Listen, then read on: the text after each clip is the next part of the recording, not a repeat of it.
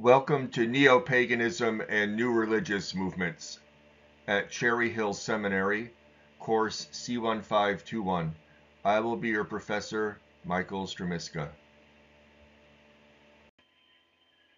For this week, our main text will be John Saliba's Understanding New Religious Movements.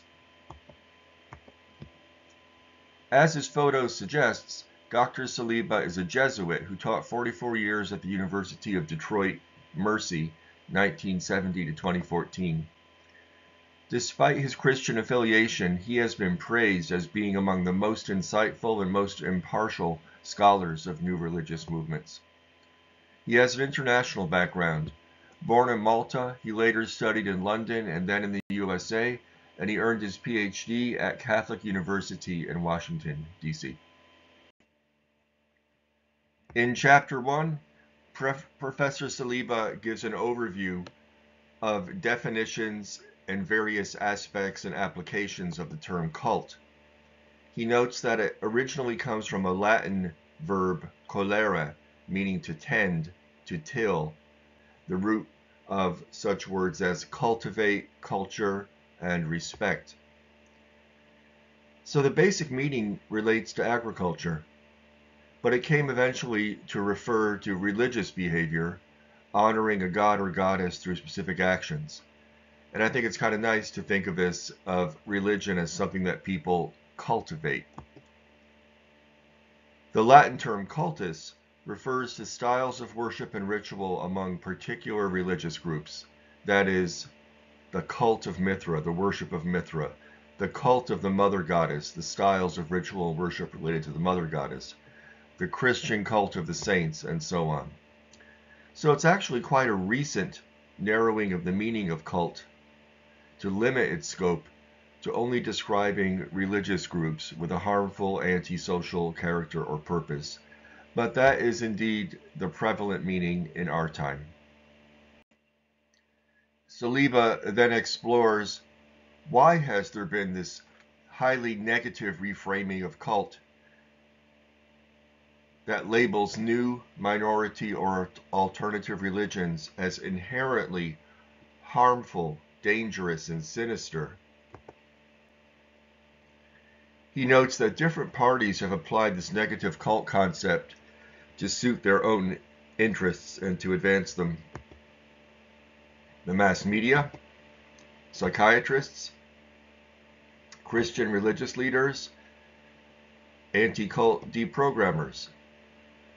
So we can ask, what benefit does each party derive from their usage of cult as a weapon of verbal attack against a particular form of religion?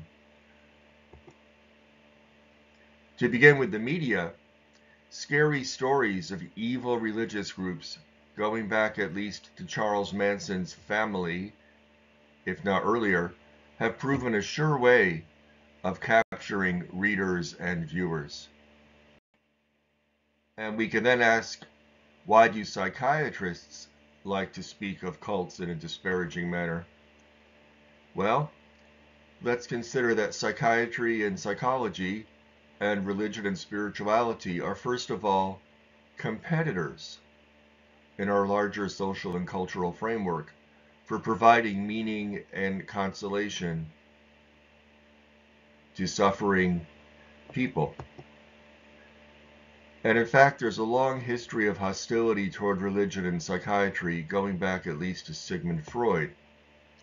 Freud viewed religion as wish fulfillment, illusion, and a vestige of childhood desires for either mystical oblivion, and here you might remember, if you've studied the history of psychology, Freud had this idea of the oceanic feeling, which he felt was a desire to be back in the warm, friendly fluids of the womb during pregnancy, or a search for fatherly authority, to have a big father figure to take care of everything. More recent psychology refrains from passing such judgments on long-established religions, but it seems that new religions are seen as fair game. Furthermore, the group ethos, the community emphasis of most religion goes against the ethos of individualism that is favored in psychiatry and psychology.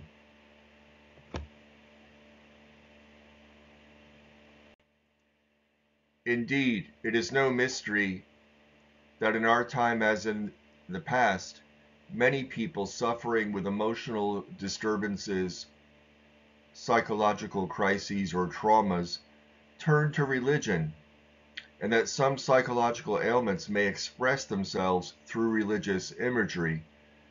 And some religious groups are known to indeed take advantage of people with such emotional problems. Psychiatrists, therefore, have reason to be concerned with religion and new religious movements or cults. For Christian religious leaders, religion itself is not a problem, just the wrong kind of religion, that is to say, any religion but theirs.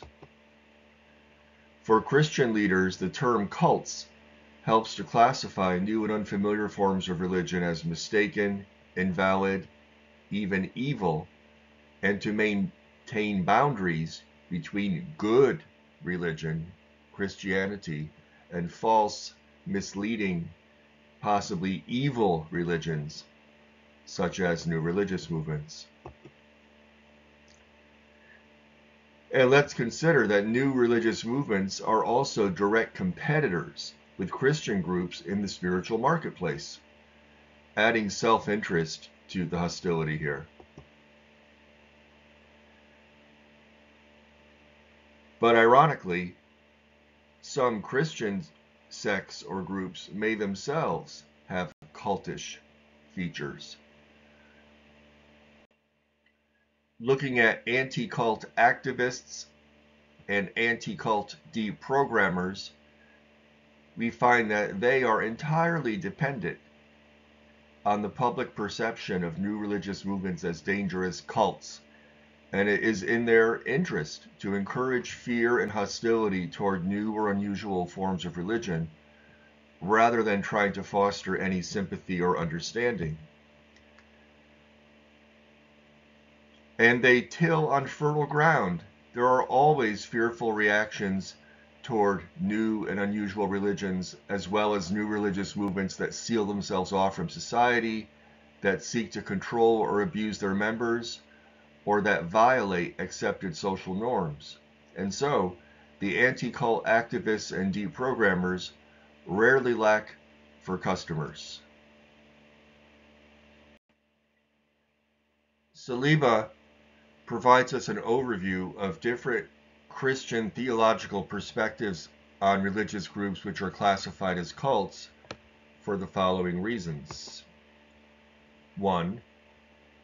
The group is seen as a cult because it denies or misinterprets biblical doctrines. 2. The group differs from others that are seen as normative, that is to say, mainstream Protestant or Catholic denominations. 3. The group claims to possess new revelations beyond the testimony provided in the Bible. 4. The group claims authority based on religious experience rather than on scripture, doctrine, or tradition. However, these points could also be applied to many Christian denominations in their early history. They often performed all of these functions and were seen as heretical, dangerous, demonic, and only when they became established and had a large membership were they eventually accepted. And it goes without saying, these Christian views of religion are totally unable to reckon with non-Christian, non-biblical forms of religion. So they're useful for us to understand as a Christian perspective that totally rejects such types of religion as modern paganism, but they really don't tell us very much at all about paganism.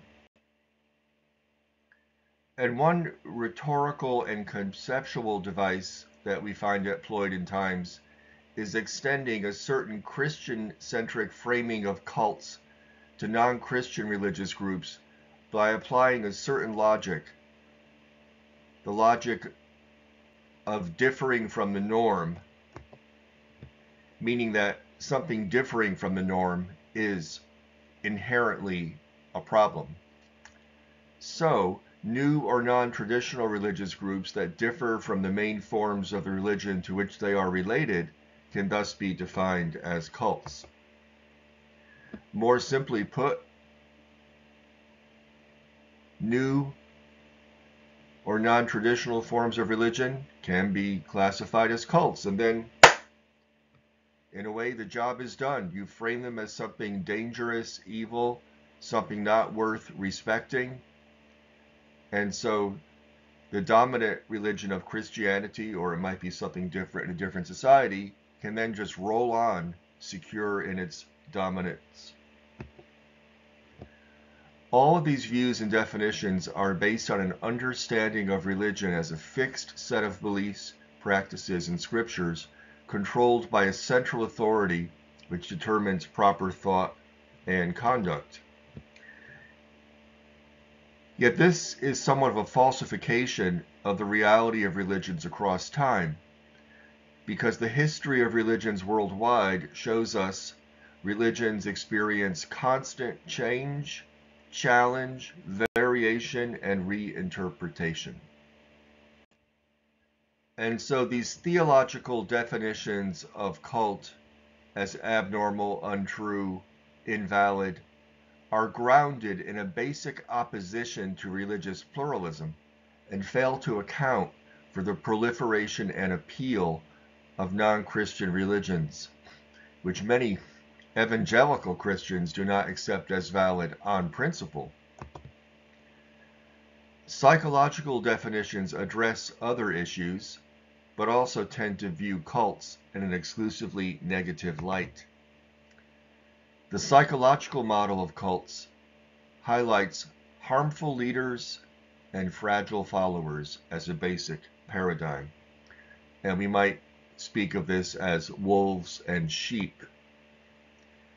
This model presupposes that religious movements are only formed for nefarious purposes by charismatic, psychopathic leaders who prey on alienated, emotionally damaged people who are in search of security and purpose. This psychological framing of religion as harmful leaders preying on the fragile overlooks the reality that most of us are at some times, to some degree, at some points in our lives, alienated, emotionally damaged, and in search of security and purpose. Nonetheless, hard-line anti-cult views in psychology or psychiatry are often the result of actual clinical experience, dealing with patients who report horrifying, damaging experiences in cults.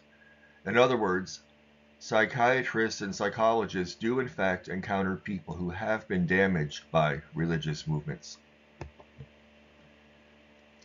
The problem arises in the extent to which all new religious movements are viewed through this single prism by people in the psychiatric field. One immense irony is that modern psychology, from psychoanalysis to whatever is in fashion in psychiatry today, could also be said to involve authoritative leaders who make their living preying on, or caring for, the emotionally damaged and alienated. This parallel may even be extended further. Might not psychotherapy and psychiatric treatment be said to be forms of mind control or brainwashing that involve indoctrination, encourage dependence, and insist on obedience? After all, some former psychiatric patients make accusations of harm or abuse against their therapists and shrinks. Psychiatric hospitals can be as closed, abusive, and scary as any cult compound. Therefore, Simply because someone forms a religious group that caters to needy people by offering security and purpose, it should not be assumed out of hand that such a leader is a cunning wolf, nor should it be assumed that all the followers or participants in this new religion are mindless sheep. And just to take the other side of that, there is indeed the possibility of manipulative leaders who take advantage of emotionally frail people, but this needs to be proven. It certainly should not be assumed. And to say more on the same point, we should keep in mind that there are indeed religious movements whose leaders and followers do seem to behave as wolves and as sheep. This, however, is something that needs to be approached very critically and carefully, not taken lightly, not assumed, because such accusations can be very harmful in and of themselves and can be used to target people who are in fact innocent of these accusations. On another note, Saliba comments that psychologists have also seen examples of helpful, healthy new religious movements or cults. Some have made a definite, observable, positive difference in people's lives, helping them overcome addictions or other difficulties and become more stable, more secure, and more functional. In fact, such new religious movements could even be viewed as alternative forms of therapy. The psychologist Mark Galanter notes that new religious movements may indeed assist psychological health, if not necessarily advancing social adjustment. And what he means there is that they may make people more healthy, but yet they may put them in a marginal social position. Another way that new religious movements or cults are disparaged is by looking at them and accusing them of being anti-family, in that they sometimes create a divide between children and their parents. If the parents are, say, Orthodox Jews or devout Catholics, and the child becomes a Buddhist or a Hare Krishna follower, of course this is creating a tension in the family. This overlooks the natural tendency of children to question and rebel against parental authority, and the possibility that families may themselves be highly dysfunctional, parents may be abusive, in which case a new religious movement may not be the problem, but a solution, in providing the individual with some alternative to an unhealthy family situation. Saliba notes that a general weakness of psychological definitions of cults is the emphasis on individual psychology, looking at leaders or looking at followers, but not at the larger cultural factors and social conditions that create the need for new religious movements or that form the basis of their appeal. In other words, Saliba is saying psychology can be too individualistic in how it looks at religion, and that we need to consider the larger social and cultural framework. This is where sociology and anthropology prove their usefulness in situating new religious movements or in cults in larger social and cultural frameworks. Taking a less judgmental view than theologians or psychiatrists, sociologists have studied new religious movements or cults as social phenomena. And in fact, it's sociologists who coined the term new religious movements, also speaking of alternative, fringe, and non-traditional religions or religious movements, in preference to the term cult. Saliba himself expresses his own personal view in which he has some reservations about the term new religious movement. He notes there is often nothing very new in such groups, as they tend to often simply repackage and reinterpret old beliefs and practices. However, it should be said, a new package is not without significance.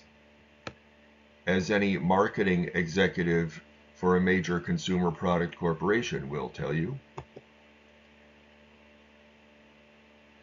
new religious movements may express rising social needs and concerns and shifts in spirituality. That is another aspect of their significance that sociologists have called attention to. Saliba lists a number of positive and negative features that have been noted by sociologists. On the positive side, joy and enthusiasm, an emphasis on religious experience, which can assist in recovery from drug and alcohol abuse, beneficial spiritual practices such as meditation, and relief from the stress that many people feel living in mainstream society. On the negative side, new religious movements may display overpowerful leaders, a discouragement of rational thought. They may involve deceptive recruitment promises, psychological manipulation. They may enforce isolation from society on the part of its members. There may be a pattern of totalitarian control of people's lives by the leader of the group or the group itself. There is sometimes a problem of economic exploitation, with cult members made to work at businesses operated by the religious movement. There may be antisocial attitudes, which could translate into antisocial actions. There may be weak ethics, a lack of clear boundaries or protection of individuals within the group. There may be end-of-the-world beliefs, or what we might call apocalyptic beliefs, that could generate violent actions. And there may be various tendencies to secrecy and to violence in such groups. So these are among the negative potentials of religious movements as discussed by Saliba. Looking at the work of other scholars, Saliba notes that J. Gordon Melton, who's quite a prominent figure in the study of new religious movements, offered a schema dividing new religious movements into 24 categories or families. Half of these Christian groups, the others Eastern or Middle Eastern derived, and then some that are occult, New Age, or eclectic. Melton's classificatory scheme is important because it puts all the NRMs on equal footing, rather than most older schema, which tended to privilege the Christian groups, putting them in a positive light, while regarding all of the non-Christian groups together as movements to be treated with suspicion. Though our interest is most of all in the non-Christian varieties of new religious movements, some features of the Christian NRM families noted by Melton are worthy of notice, as they have features also shared by non-Christian religious movements. Pentecostalism, dating just from 1901, is now a major worldwide denomination, emphasizing heteroglossia, the phenomenon of speaking in tongues, which, despite what Pentecostalists may believe, is not unique to its religion or Christianity, but in fact has parallels in trance and possession practices found in other religions and indeed other non-Christian new religious movements. Then another group of interest is the Christian Science, Metaphysical, or New Thought family of NRMs. And here's something very important that becomes influential, or has become influential, in many religious groups, and indeed modern pop culture is the focus on individual psychology and meditation for harmonizing the inner self with higher power.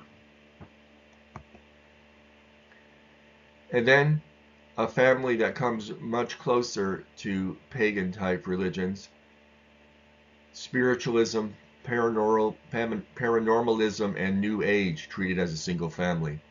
And here we see 19th century beliefs in contacting spirits of the dead helping to lead to ESP paranormal-based groups concerned with cultivating hidden powers in and beyond oneself, leading the 1970s to New Age eclecticism, which then added on many Eastern religion elements.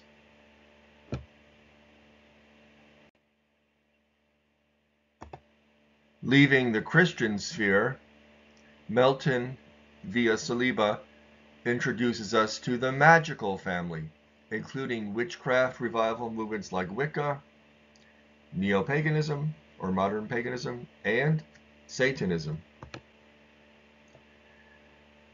The grouping of all these groups together is somewhat dubious, as witchcraft and paganism share a basis in pre-Christian European traditions, which is not so much true of Satanism, which, depending on which version you're looking at, is more a parody and inversion of Christianity than a revived European tradition, as Wicca and paganism purport to be. Melton, in making this grouping together, seems to be following the popular view that equates witchcraft and paganism with devil worship, though neither new religious movement has anything to do with Satan, which they reject as a fundamentally Christian concept.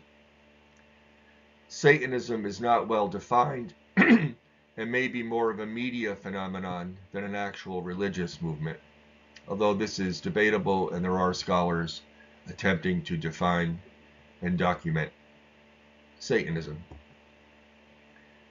However, what's less disputable is that the linkage with Satanism has greatly damaged the public image of Wicca and paganism, because it feeds into the very perception that I suspect is influencing Melton here, lumping together Wicca and paganism with worship of Satan. The definition of Satanism is indeed extremely confusing, as there are many different versions of Satanism, from Hollywood fantasies to antisocial activities and crimes carried out by individuals claiming to be Satanists, to an actual Church of Satan founded by Anton LaVey in 1966. In this church, Satan seems to mainly function as a marker of an unconventional morality, supposedly the satanic opposite of bourgeois Christianity, and a free-thinking lifestyle centered on total materialism and radical individualism. These ideas seem to have more to do with Ayn Rand, indeed a proponent of total materialism and radical individualism, who is now a darling of the modern-day conservative movement, and also Friedrich Nietzsche, a critic of Christian morality and also indeed a proponent of individualism, than any worship of Satan as a supernatural being. This is what makes it difficult to define Satanism, or at least the Church of Satan, as a religious movement. Peter Gilmore, the current high priest of the Church of Satan, explains Satanism does not allow for distortions such as belief in cosmic entities, animal sacrifice, or claims that one is a demon incarnate, amongst other theistic delusions. And he goes on, Satanism cannot be stretched to promote criminal behavior and mindless hedonism. These ideas are at odds with the logical and life-celebrating demeanor of the skeptical Epicurean atheism that is our axiomatic philosophy. So for me, looking at this as a scholar of religious movements, what he's framing here really does seem to be more of a philosophical outlook than religion. And this is what makes the definition issue very complicated here. Nevertheless, in popular culture and anti-cult belief, Satanism equals devil worship plus orgiastic rituals plus animal and/or child sacrifice. This is the common image. The only link to pagan traditions that celebrate deified forces of nature is the image of the horned god, which probably was taken from indigenous European iconography. As noted before, there was a massive media-fed concern with the supposed widespread practice of Satanism in the 1980s that is now looked back on with regret as the Satanic Panic. For all these reasons, Melton's grouping together of Satanism with paganism and Wicca is inaccurate and regrettable. Paganism and Wicca, however, do belong together, as they derive from common roots in European myth and folklore, and both involve the invocation of pre-Christian European deities, and sometimes other deities and traditions as well. But there tends to be a primary European focus, digging into such traditions as the Celtic, the Norse, and others. Wicca differs from paganism in its emphasis on magic, while paganism is more concerned with myths, rituals, and ethnic traditions and identity. The very negative associations of Wicca and paganism with Satanism, human sacrifice, and child abuse in the 1980s gave way to much more positive images in the 1990s and 2000s. The mass media seemed to fall in love with witches and pagans for a time. From TV shows like Charmed and Buffy the Vampire Slayer to the Harry Potter empire. As we reach the end of this first chapter in Saliba's book, I'll add some commentary about Saliba's thinking and method. I would note that he covers a lot of ground in this chapter, which is very admirable, but there is something important missing. His focus on psychological, sociological, and anti-cult views and approaches to the study of new religious movements in this chapter leaves out one very important method. Ethnography, that is anthropology, and this is also used in some forms of sociology. The ethnographic anthropological approach insists that no valid knowledge of any culture, society, subculture, or social group is possible without the researcher spending time in the community and gaining first-hand knowledge of the people and their way of life. And the same very much applies to the study of religious groups.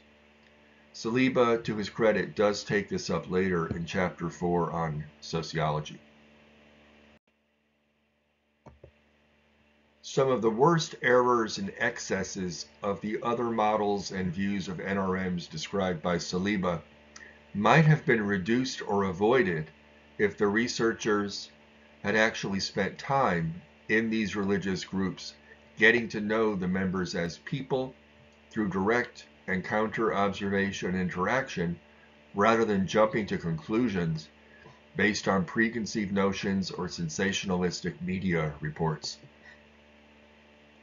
In my own work, studying a number of pagan groups in Iceland, Lithuania, Latvia, and the USA, as well as Eastern religion movements in Lithuania, I developed a much deeper understanding of these NRMs, and often a high degree of sympathy and respect for them by getting to know actual individuals and hearing their own stories and perspectives.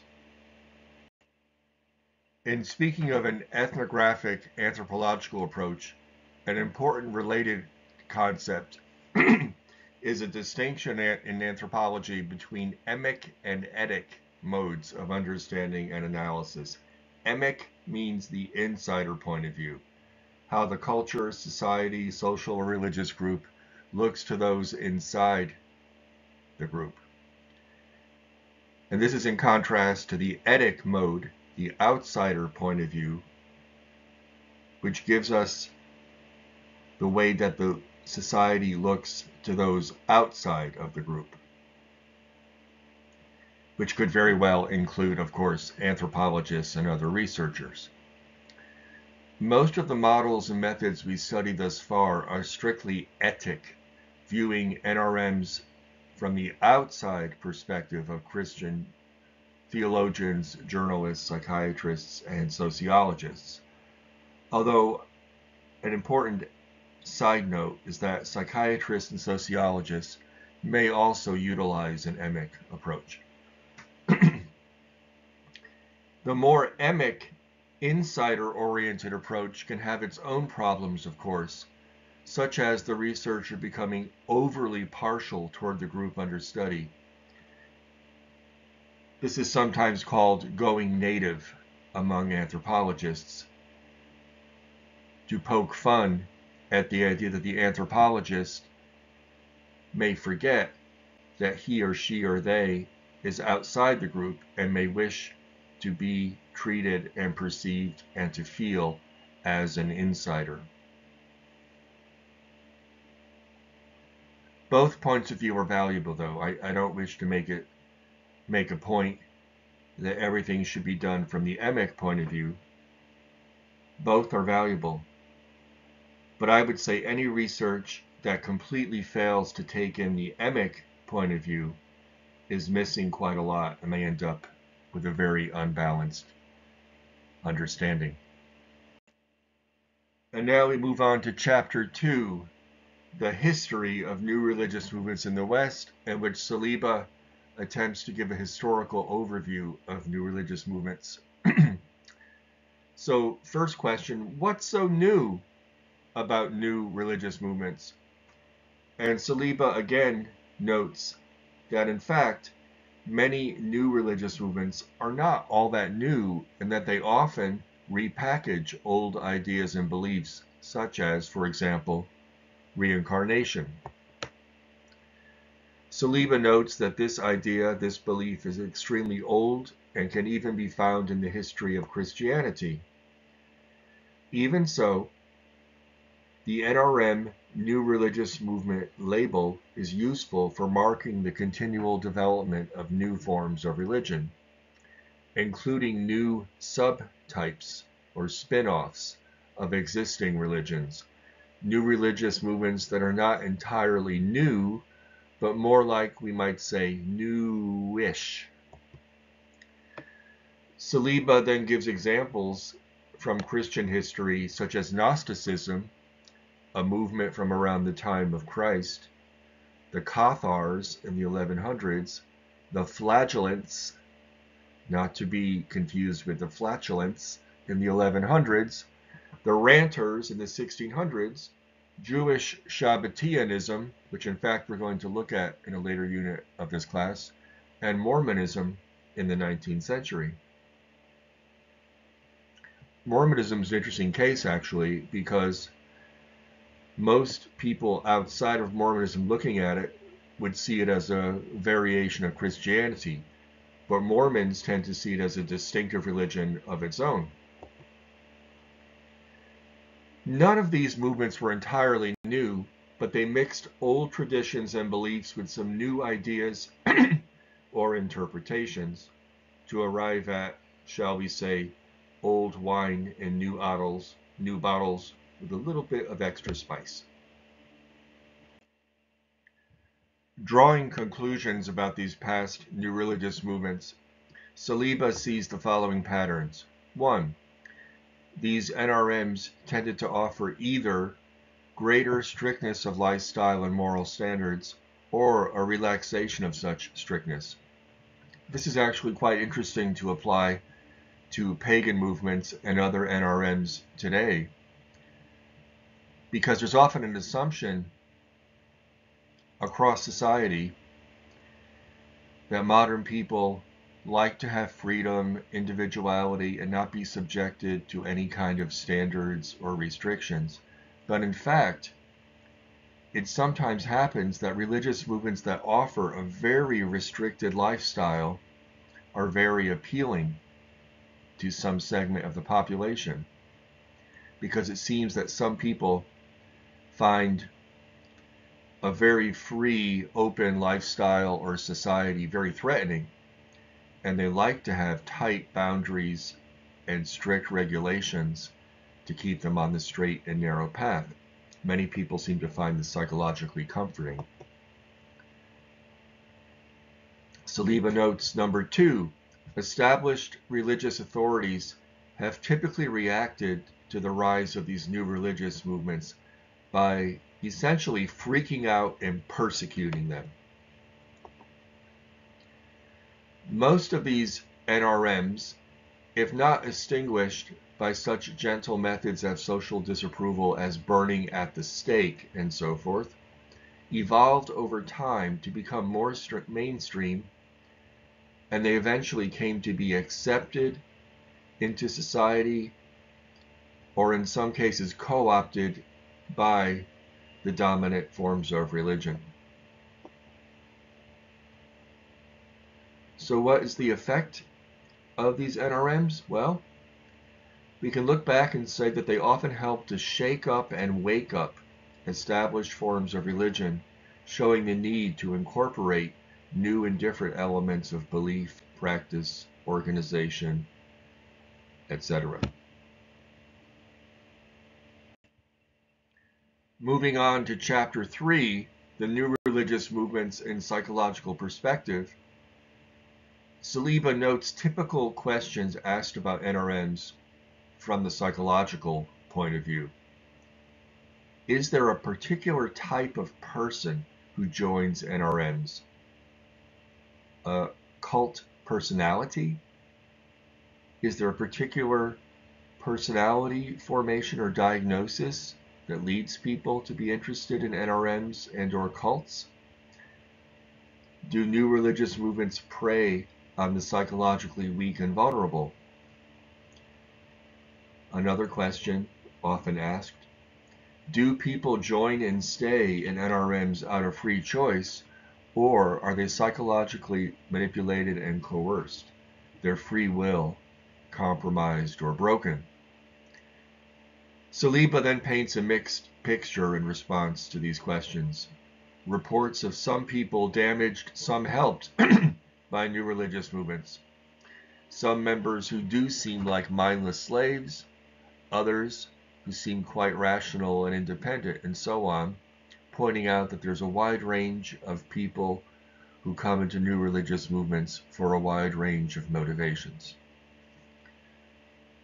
So again, we see that it's impossible to make any blanket statement covering all cases and types of new religious movements. Again, we see the need for in-depth ethnographic study to more fully understand NRMs as a social and spiritual phenomenon.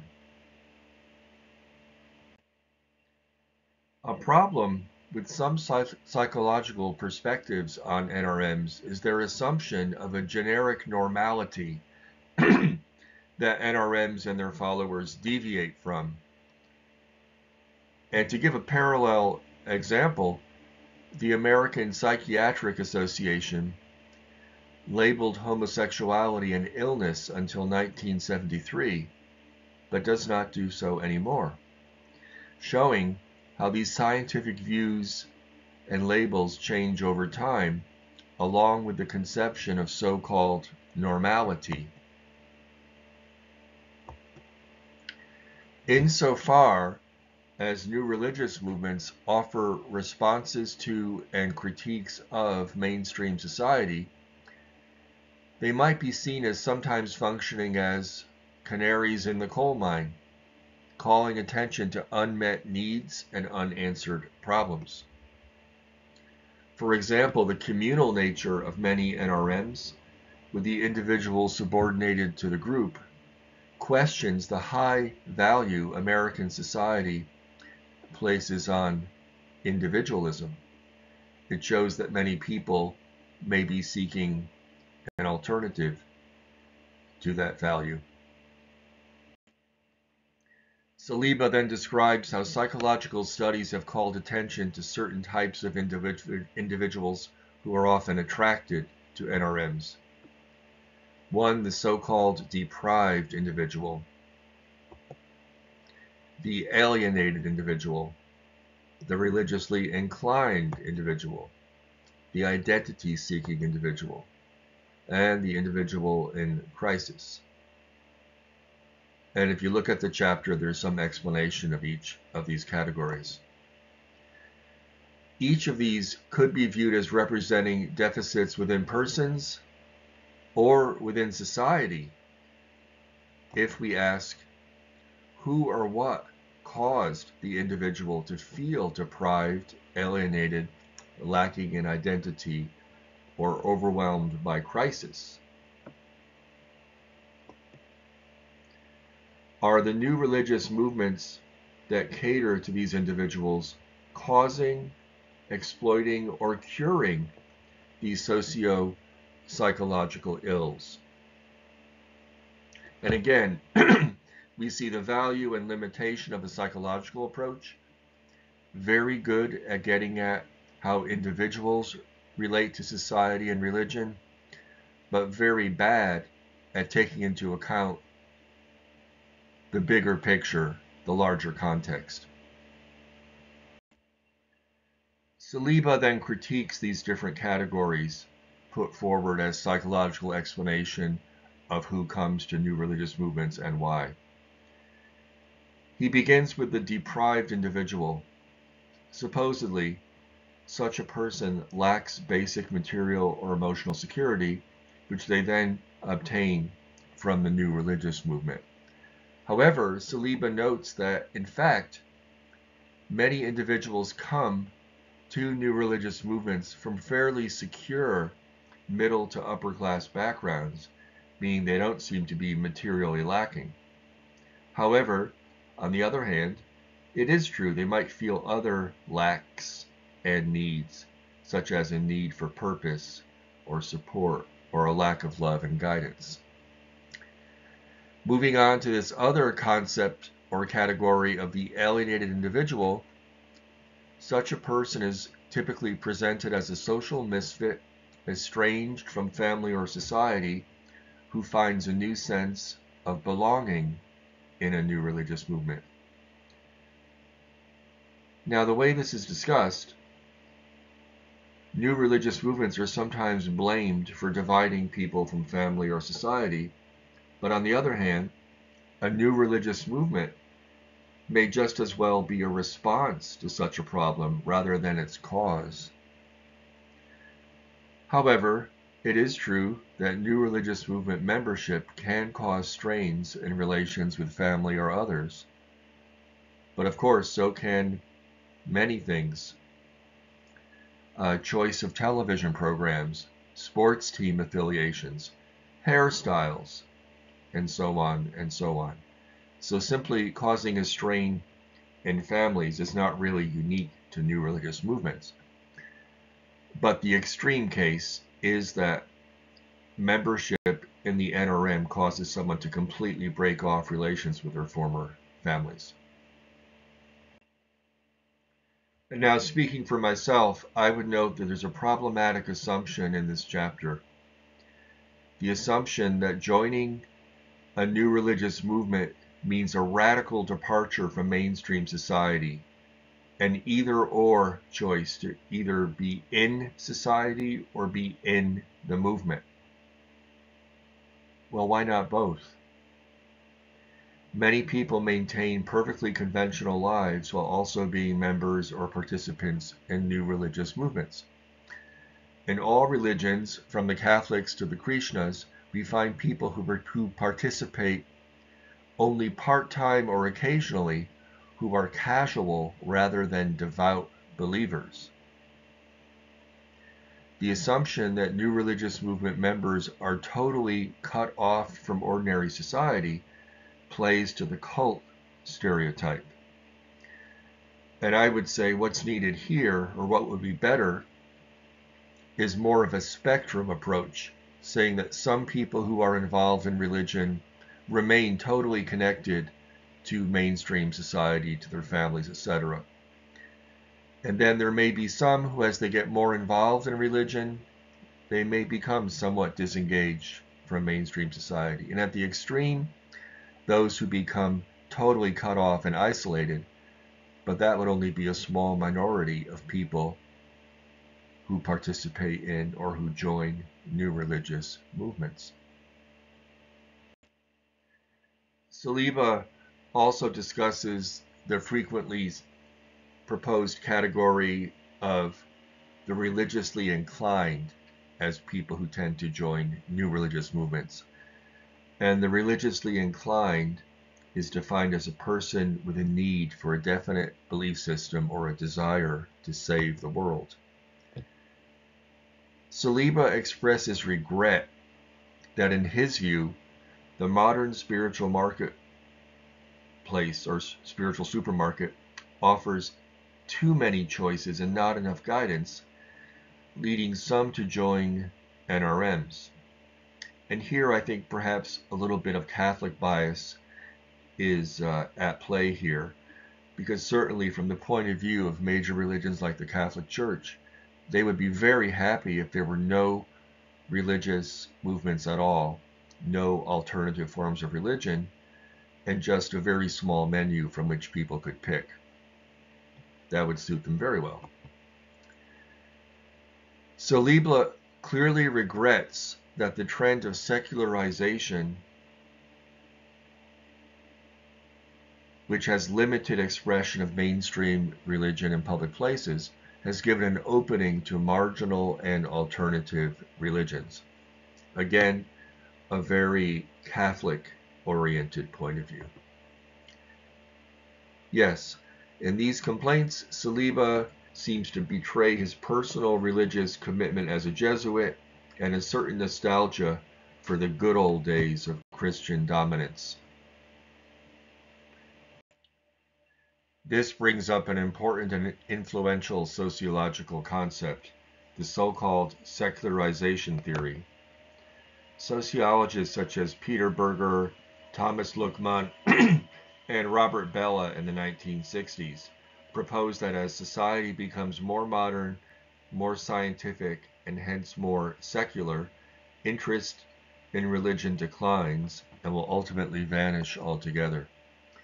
This thinking has very old roots, going back in some ways even to the Protestant Reformation, which sought to cleanse Christianity of superstitions and illogicalities. Late 19th and early 20th century sociologists such as Auguste Comte, Max Weber, and Emil Durkheim also expected religion to decline and dissolve. In more recent decades, the secularization theory has been largely, if not totally, disproven, as religion seems to be thriving, not declining. Though many societies restrict the role of religion in public life, in private life, religion is booming. Furthermore, fundamentalist forms of many religions are thriving, along with New Age and, last but not least, new religious movements. Saliba's lament about secularization seems to mainly be that state authorities can no longer endorse and enforce a single religion, as was the case with Christianity in Europe. So once again, we see his Jesuit point of view. On a more even playing field, Christianity has to compete with other faiths, including new religious movements, in the spiritual supermarket in which buyers, or consumers, can pick and choose between different religions, and even, horror of horrors, blend bits and pieces from different traditions together, if they so choose. Saliba then explores the proposal that individuals come to new religious movements to solve their identity crisis because they are in search of an identity.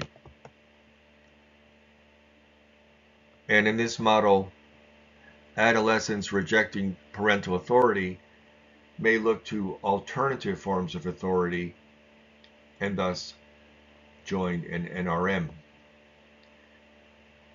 Modern society's pluralism and individualism may, according to Saliba, cause an identity crisis which joining a new religious movement can resolve.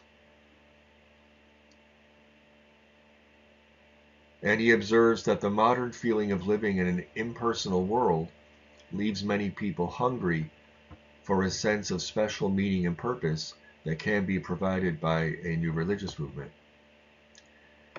Modern society's promotion of a self-centered, even narcissistic view of life, which in recent times we find referred to as everyone's personal journey, may lead a seeker to a new religious movement that offers the hope of self-realization.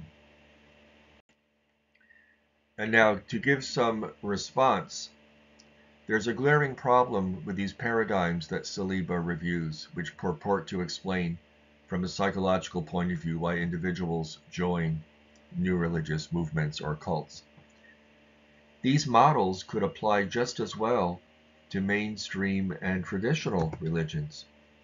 Poor, deprived people in many countries often find comfort and support in Christianity and Islam.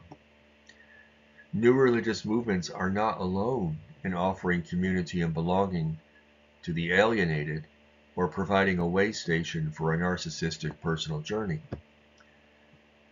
Going back to the list of issues noted in the chapter, another charge frequently leveled at NRMs is that they engage in overly aggressive methods of proselytization. Well, sure, this can be true of some NRMs, but certainly not all of them. And it certainly is also true of mainstream religions like Islam and Christianity.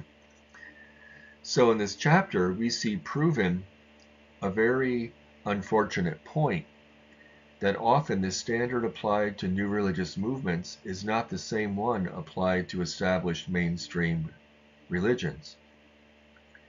And here we could point to a political factor.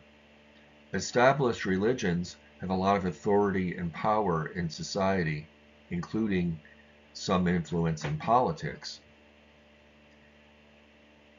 And so criticizing them can be socially and politically risky. You could lose your job. If you're a politician, you could lose popularity. If you're a celebrity, you might lose popularity if you criticize mainstream religions. But new religious movements are typically small, they have less power and influence, and so they're easy scapegoats to pick on. Perhaps the most sensational NRM issue raised by psychologists is the profile of the leaders, which Saliba optimistically terms the psychopathology of cult leaders.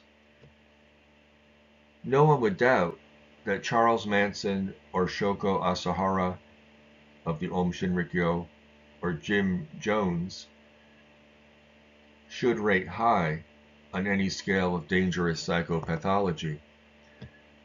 But the same could be said of any number of corporate CEOs, political leaders, etc. It does not follow that all leaders or founders of NRMs are, to use the colloquial term, psychos. True to the old maxim, there are good and bad people in every group, Saliba notes that along with some truly dreadful NRM leaders, others seem fairly benign, even normal. In this chapter, Saliba also calls attention to the supposedly unhealthy relationship between NRM leaders and their followers, with a comparison to Eastern gurus and their disciples. Again, Saliba delivers a split decision. Some evidence of psychopathology in some cases, but not in all cases. Oddly, the psychologist-patient relationship is not brought up for comparison, although it would seem another parallel case. This shows a tendency to judge new religious movements and their leaders by harsher standards than similar aspects of mainstream religions and institutions. institutions.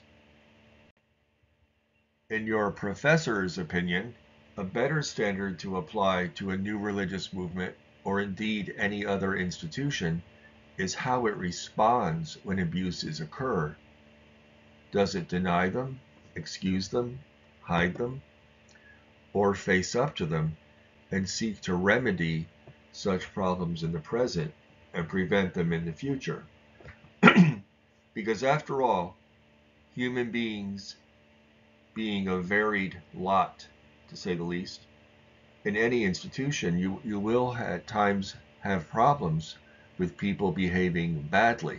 And the question is not, how could you prevent this from ever happening at all? That's impossible. But what do you do when this happens? How do you deal with it? And how do you try to reduce such occurrences? As we examine various NRMs in the course of the class, you'll see examples of both types of responses. That is, groups that face up to problems and try to remedy them, and others that simply deny them and try to hide them. This is the crucial difference that distinguishes healthier NRMs from more dysfunctional and pathological ones. And the same principle could indeed be applied to other institutions. So this is a wider social problem. It's not specific to religions. Further along in the chapter, Saliba presents research that shows much greater psychological health among NRM members than was suggested in older research and cult stereotypes. Research also demonstrates definite benefits of NRM practices like meditation. Research also suggests that membership in NRMs may be of psychological benefit. So Saliba concedes that many of the negative aspects that are attributed to new religious movements, such as psychological conditions they cater to or cause, could also be found in mainstream religious institutions like Catholic monasteries. And here I give Saliba some major credit because he is critiquing his own religion, which is something that is not easy for most people to do. And this also is why I find his work generally credible, because although he has a Jesuit bias, he does at times like this prove to be capable of retrospection and self-examination.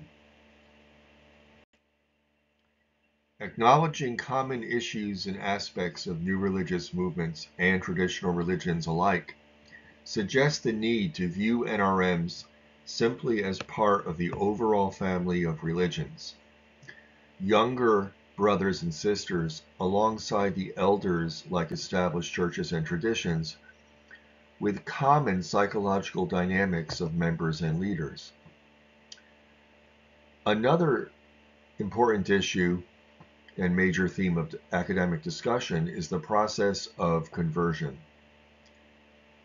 The attempt to define stages that people go through in learning about a new religion, deciding to join, actually joining, and then staying or leaving. Differing models of conversion stem from which side of the situation is focused on: the new religious movement seeking new members, or the individual in search of or receptive to a new religion. The study of religious conversion has interesting parallels to modern corporate advertising and marketing. In each case, a way is found to entice individuals to try, then like, then commit to new products, whether chanting Hare Krishna or downloading a new app. Corporate advertising seeks to create brand identity and to close off alternatives. As we noted last week, new religious movements are often accused of aggressive recruitment that amounts to brainwashing. But how does this compare to Christian evangelizing, military recruitment, or corporate advertising? I would say there are a lot of common elements here. Once again, new religious movements seem to be judged by standards not always applied to other institutions with equal or greater weight. Accepting that what is said of conversion to NRMs could also apply to other sectors in society, different paths that lead to joining NRMs have been identified. Aggressive recruitment causing sudden violent transformation and total commitment is one mode that's been identified in comparison to passive drifting, in which people gradually come to know a new religious movement and then undergo a growth toward commitment in stages. A good deal of psychological research is in this vein, trying to calculate the degree, extent, and intensity of various aspects of NRMs. From the prevalence of psychological disorders, the level of commitment to the NRM, the intensity of recruitment, and emotional and cognitive factors that attract converts and the types of activities that recruits find rewarding are all major issues of interest. Saliba wades into anthropological waters at one point by raising the issue of whether young people's participation in NRMs could be viewed as a kind of rite of passage. He draws on famous anthropological studies by Arnold van Gennep and Victor Turner, which see these rites as a way of leaving childhood, losing one's old identity, and then assuming a new identity. In Turner's terms, the first stage is preliminal, a movement towards separation from the old community and identity. The second stage is the liminal stage, a period of separation with the full breakdown of the old identity and initiation into a new identity. And third comes the post-liminal stage that involves reintegration into the larger community with the new identity accepted. Saliba's take on the rite of passage theory applied to new religious movements is interesting, but it seems to assume that those who join new religious movements will only stay with them temporarily.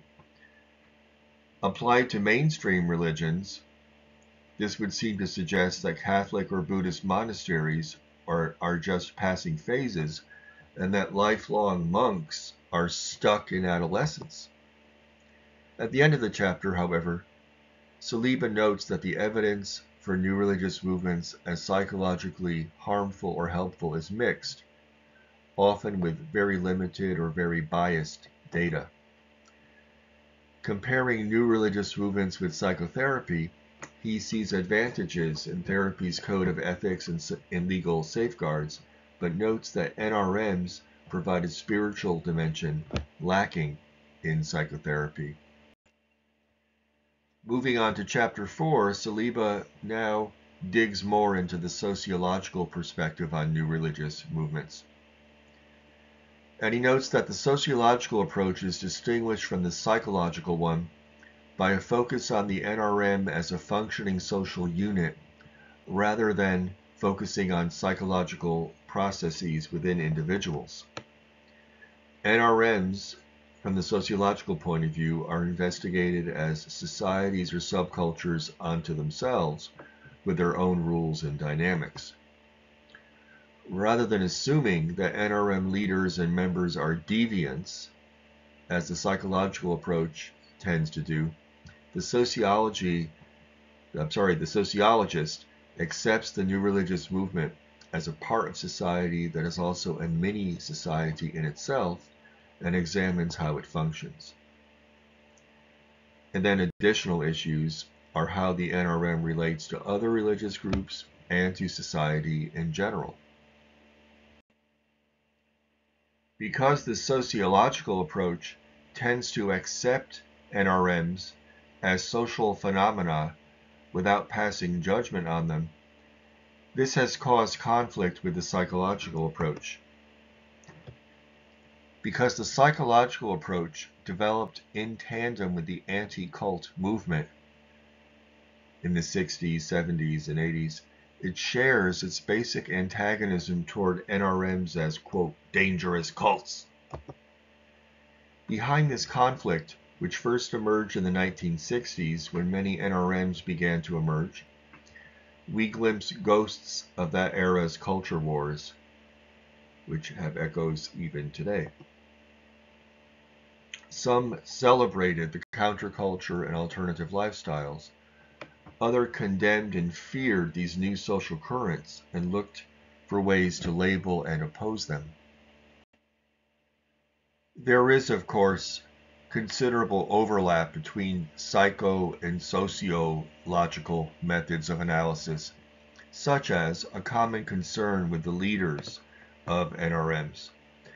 But where the psychological approach tends to hunt for psycho leaders, the sociological approach tends to be more interested in the role played by the leader and the institution of leadership in the religious movement, with special interest in the question of whether the new religion can function without its founder.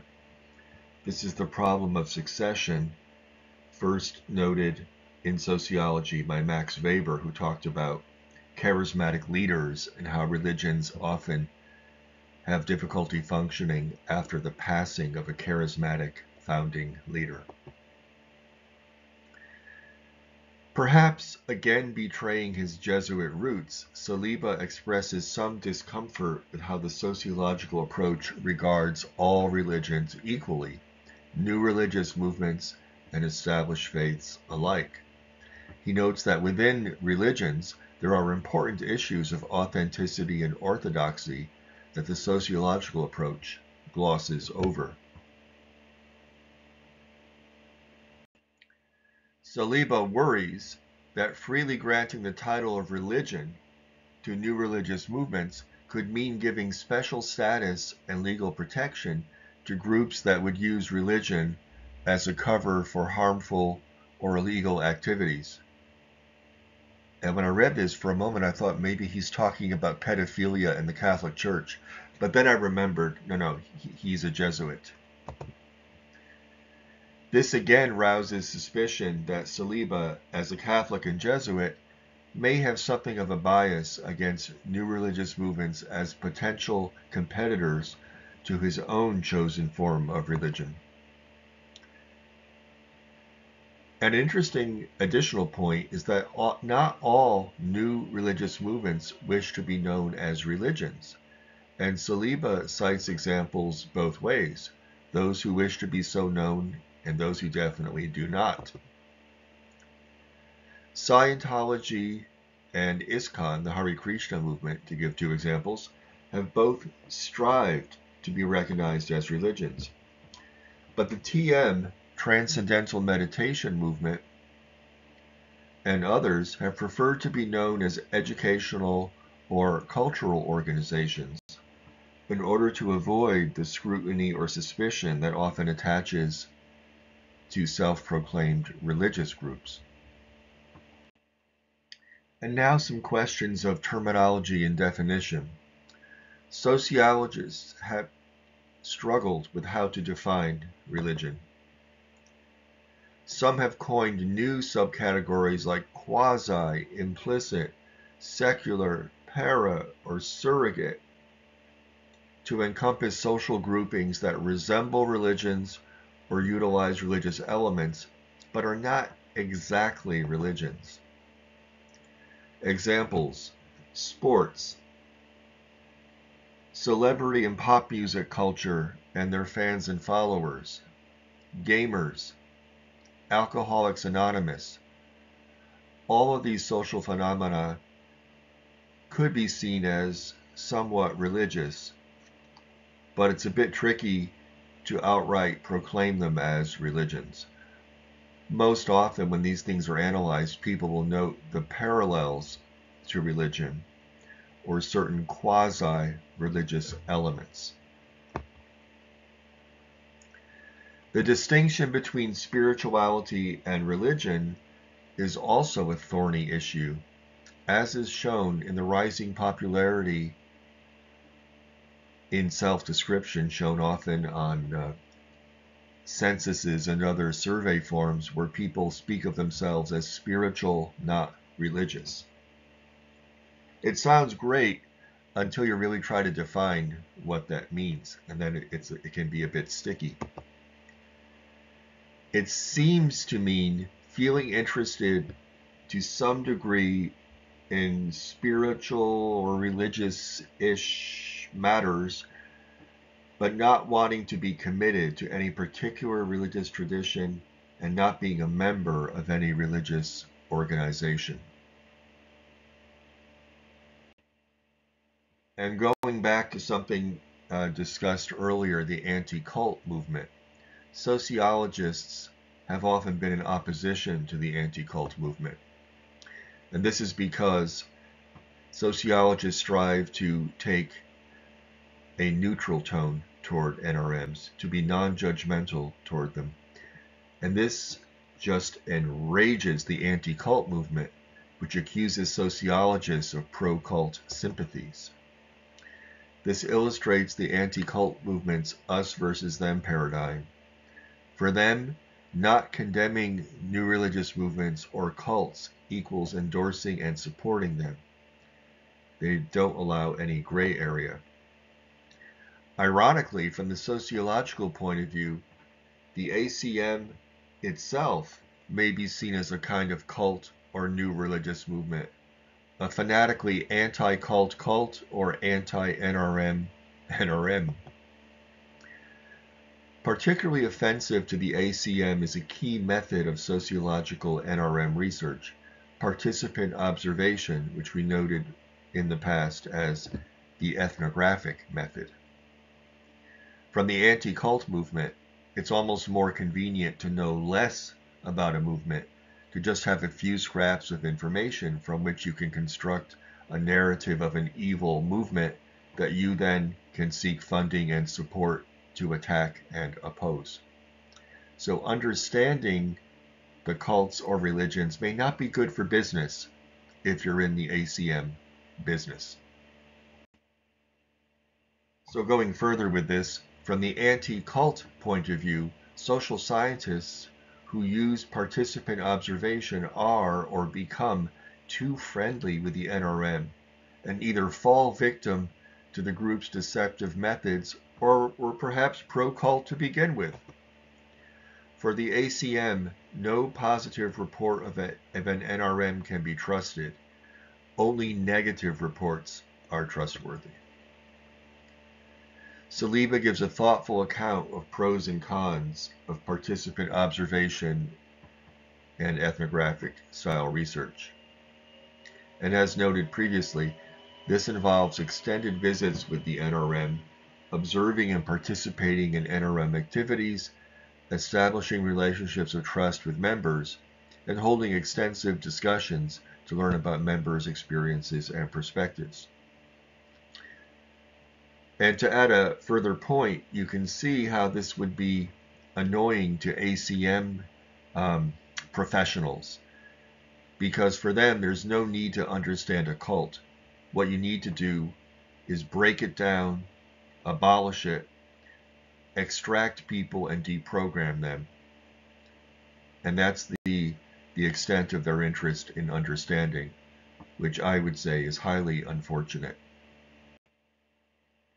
Taking a critical point of view, Saliba notes that the ethnographic method of participant observation assumes the sincerity and honesty of group members. And the question then arises, what if they are dishonest or deceptive or simply endeavor to conceal embarrassing facts? And having done a fair amount of research into religious groups, I could say this really is a difficult issue. And I would add the observation that it's often not so much that people are consciously seeking to be deceptive or misleading about their movement. It may simply be that because they're part of it, they don't want to acknowledge negative or unpleasant factors. And then you really need the external point of view, and you have to try to gather information from other sources, or at least speak to other members who may have different points of view. And in fact, in many cases, the participant observation method will work out these issues, in that sustained observation and inquiry will often help to root out any such efforts at concealment or deception. A more serious problem of participant observation is researchers becoming too involved and beginning to identify with the NRM they are studying, thus losing objectivity and developing a pro-movement bias. Although it should be noted, this criticism is rarely applied to Christian or Jewish or other established religion scholars who may not ever face criticism for favoring their religion. It's much more applied to people involved with minority religions such as new religious movements. But here, as taking up this issue as something that should be taken seriously, there are certain parts of the scholarly process that can hope to reduce such bias or to counterbalance it. And here, consultation of others' documents and research, interviews with ex-members of movements and their critics, and comparative study of similar NRMs can help restore perspective, even if one has become attached to the movement that they are studying. A related issue, one that's very important and in a way very simple, but in reality not at all simple, is the question of objectivity versus subjectivity. Older research and older scientific thinking assumed that objectivity was a simple matter of avoiding having any personal opinions or bias in relation to the object under study. But more recently, from the 80s onwards, scholars have realized that total objectivity and zero subjectivity is impossible. It is now thought advisable for researchers to beware of and declare their own position or bias rather than pretend to not have any. And in fact, to apply this to Saliba's book, I am quite happy that he makes clear his own Jesuit identity, because at certain points in his book, you can see or at least suspect that his Jesuit Catholic orientation is having some impact on how he perceives the phenomena and issues that he is discussing.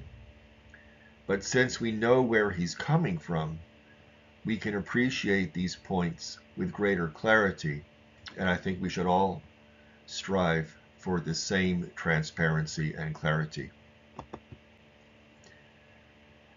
And to then be critical, self-critical of one's own position, and to include this discussion in one's research report is a very well respected and valuable practice these days.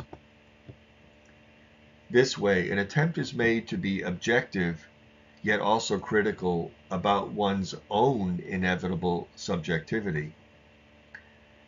That is to say, if you can make the effort to discuss your own subjective point of view in your research, this is a new way, a different way of trying to be objective. You're not trying to cleanse or remove or erase your own subjective position, but you try to discuss it and be critical about it just as you would be about anyone else's point of view related to your project. However, it's important to note that the kind of acceptance of some degree of subjectivity that I am proposing here does not end the obligation to strive for objectivity and accuracy in describing new religious movements as much as possible. It's simply meant to enable a more rounded approach that includes the researcher and their background and perspective as part of the relevant research data.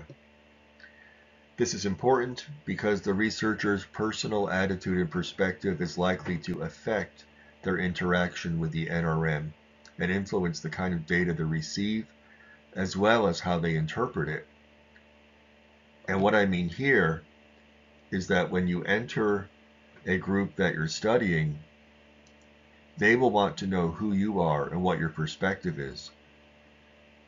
And I think in very few cases would it work well to say, I have no values, I have no perspective, I am just a blank recording device. No one's going to believe that.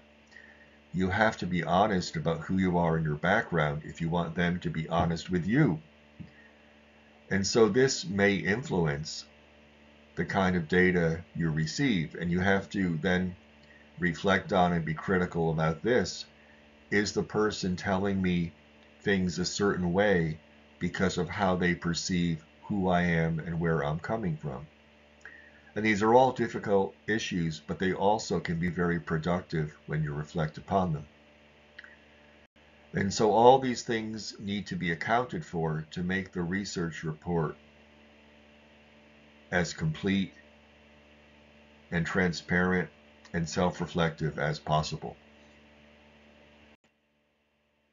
The sociological approach to new religious movements also involves attempting to relate these movements to the larger society, which provides certain benefits to general understanding of NRMs. Above all, it prevents any resort to simplistic views of psychopathic wolves and weak and mindless sheep. Instead, an effort is made to detail the different functions NRMs serve in relation to social needs. As NRMs tend to be marginal rather than mainstream religions, that is, they tend to be small groups outside the mainstream of society, their social needs may relate more to the smaller subculture or mini society of the NRM than the larger society, though these may coincide. In this way, NRMs often stand in opposition to mainstream society, and so they may be seen either as an alternative or a threat. In discussing the overall relationship to society, Saliba notes the following general functions of religion. They help in explaining the world and our place within it with a narrative that gives meaning and purpose.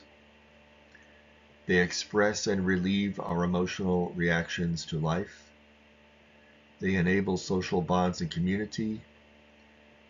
And they endorse a common set of values and concerns. In a new religious movement, these functions may shift from supporting integration into larger society to maintaining the closed society of the NRM. Although once again, I have to say, we can find this in mainstream religions like the Catholic Church also. The NRM's explanations may reject those of mainstream society and offer the NRM as the only solution to social woes, with, in the most extreme case, separation from society fostering bonds within the NRM and a common sense of purpose.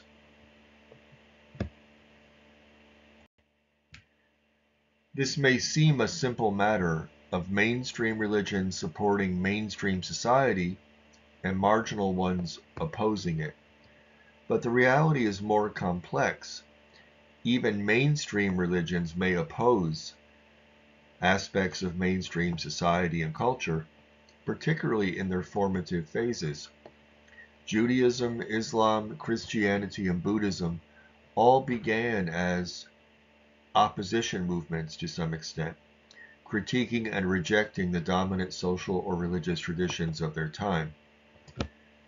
We should also note that mainstream religions can also form the basis of political and protest movements.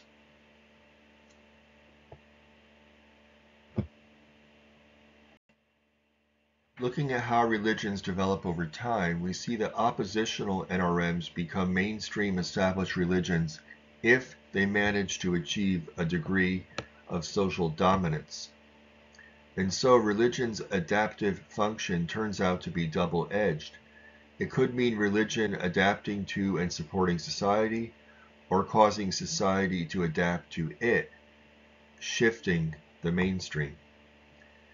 The possibility of NRMs not merely opposing but shaping society helps to explain the enthusiasm for NRMs among their followers and the unease in the general society.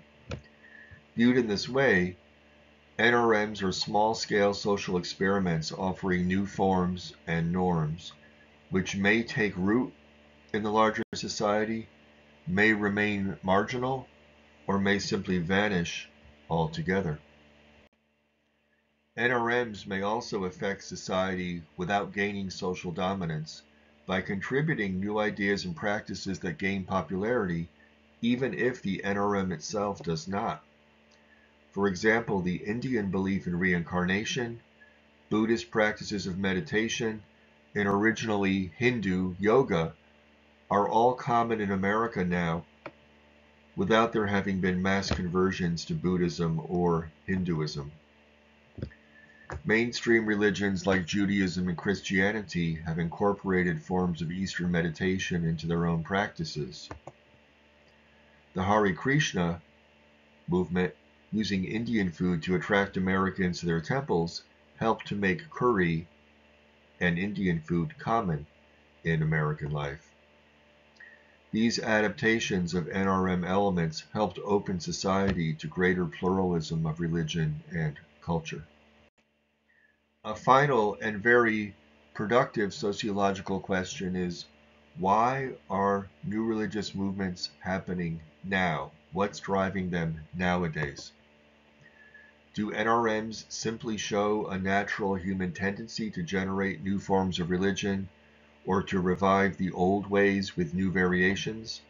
Or do NRMs today show the breakdown of society, the loss of old norms and traditions, and the need for new structures to live by? Or are NRMs part of a larger trend of reaction against modernity, similar to religious fundamentalism? Or do NRMs simply show the end of Christian domination of Western society, bringing new religious freedom? Or are NRMs just an outgrowth of modern pluralism and information flows via the internet, social media, etc., sparking interest in new and alternative lifestyles? I'm sure by the end of the course you'll have answers to all these questions.